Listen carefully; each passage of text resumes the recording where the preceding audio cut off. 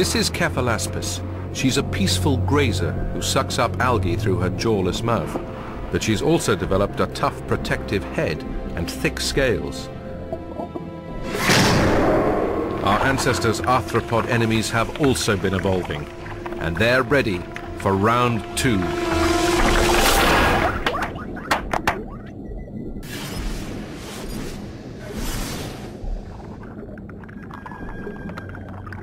A 100 million years have passed, and the fight for survival has filled the Silurian seas with variety.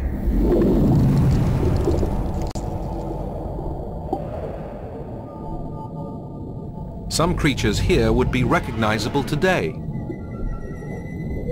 Sponges filter food alongside sea urchins.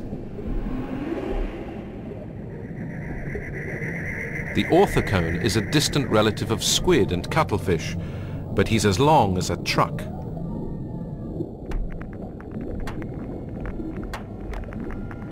This world is terrorized by a new, improved generation of armored arthropods.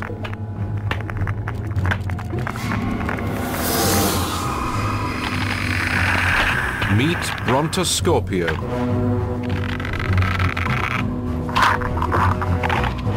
He's a meter-long monster scorpion with gills and a stinger the size of a light bulb.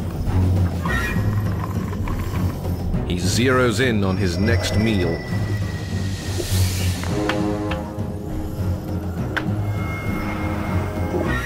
But Cephalapis has evolved an early warning system. Special sensors on her skin detect the tiniest vibrations in the water. We've inherited similar sensors. They make us sensitive to touch.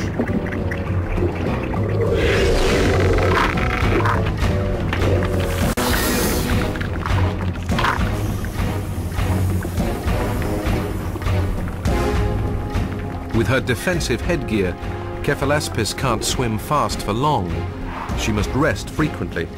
Soon, she'll tire completely.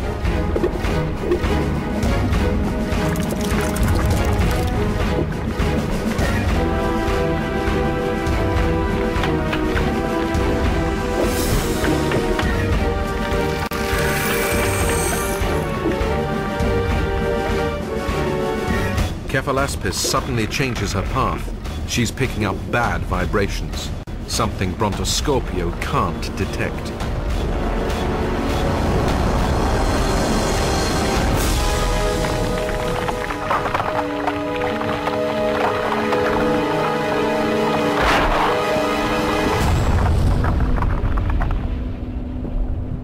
Pterygotus is the titan of sea scorpions. The biggest arthropod of all time. More than 3 meters long, she's the size of a crocodile.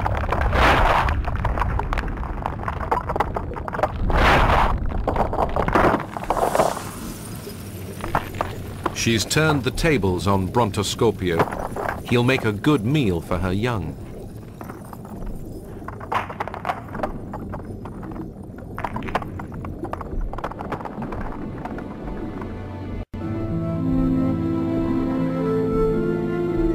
In such dangerous seas, there's nowhere to hide. When breeding season comes, the Cephalapis congregate to head for the one place they might escape the scorpion's grasp. Fresh water, inland.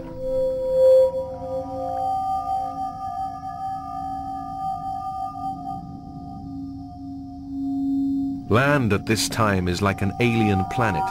It's a barren expanse of roasting rock hotter than the Sahara.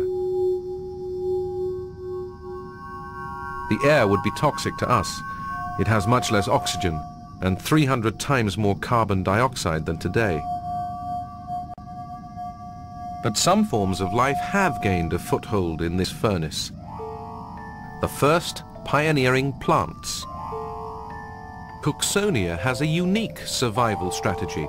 It's the first plant to send shoots upwards, trapping extra light to help it grow.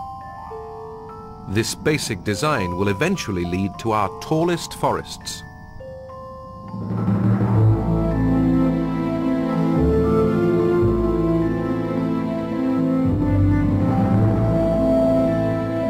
Cephalapis convoy plows upriver, away from the sea. They're making the marathon journey back to the spawning grounds where they hatched. Incredibly, our fish ancestors already use memory. They use familiar landmarks to navigate.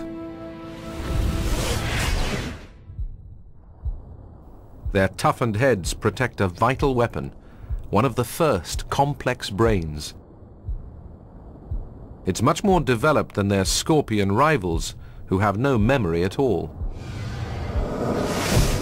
It's thanks to these primitive fish that we can think and solve problems today. But the fish have underestimated their enemy.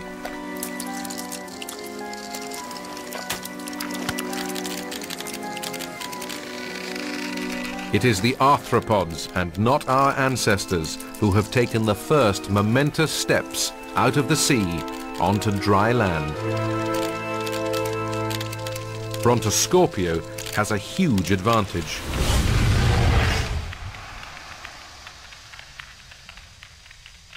As well as gills, he has simple lungs made up of hundreds of thin layers of tissue. He can't breathe in and out like we do. He just absorbs the oxygen into his blood.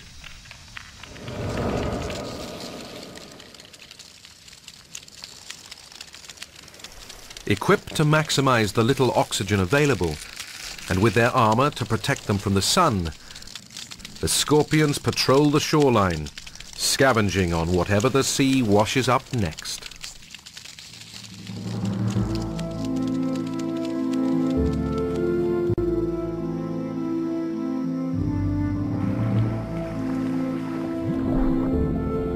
Finally, the fish approach their destination. They've navigated their way back to the spawning pool where their lives began. Weak from their long journey, now they have to cross a ridge of rock to make it from the river to the pool.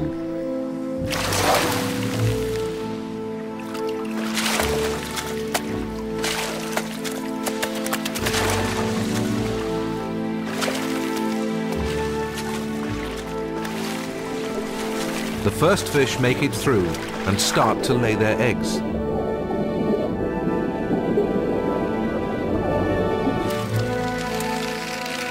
But the exhausted Cephalapis have company.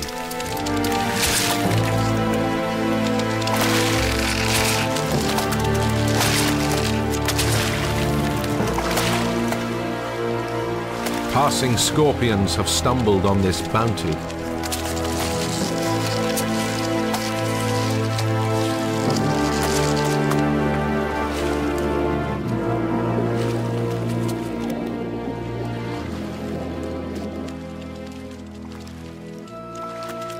But the fish have numbers on their side. The clever Cephalapis have navigated their way, while Brontoscorpio are only here by luck. They're soon stuffed to the gills, while the fish keep jumping.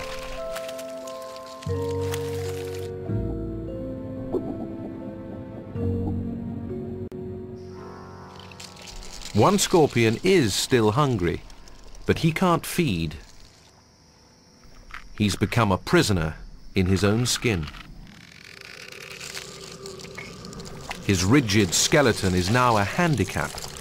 It can't grow with his body. He needs to shed his hard skin and then grow another, expanding while the new one is still soft. For such a large creature, this is a long process.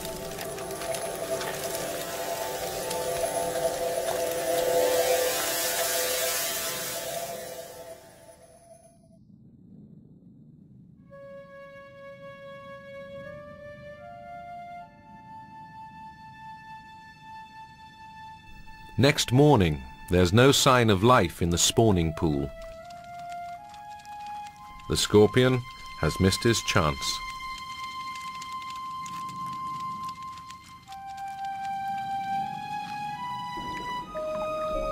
Our ancestors have survived. They've laid their eggs and are returning to the sea. Brain has triumphed over brawn, and soon they won't be such soft targets. Evolution starts to give them weapons to fight back.